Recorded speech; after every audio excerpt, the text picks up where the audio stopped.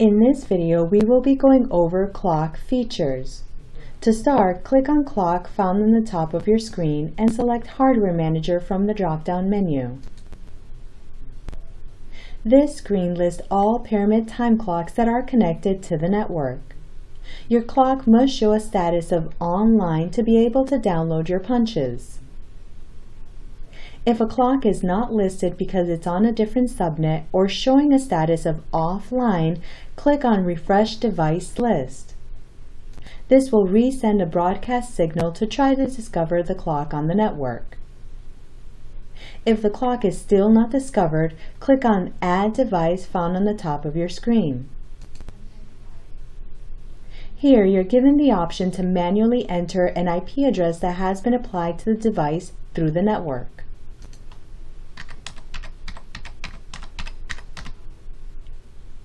Click Search.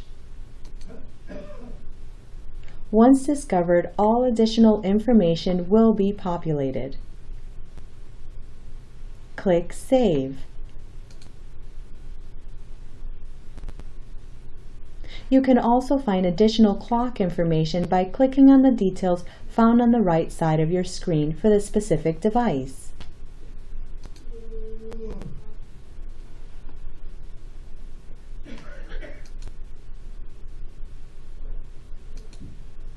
To change clock features described on this list, click on Global Settings found on the top left of your screen. This feature provides settings that will be uploaded to all the clocks discovered by the software. If a specific clock needs to be formatted differently, use the Custom Settings option by clicking Edit on the right side of the screen for the specific device. Time source. If Enable NTP Time is checked, the clock will receive time from one of several predefined public NTP time servers listed in the software. If NTP is not checked, the clock will automatically receive time from your PC. NTP lookup. Enter the time frequency for your time clock to request NTP server time.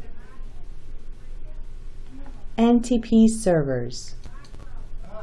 Here, you're allowed to select or add alternative NTP servers.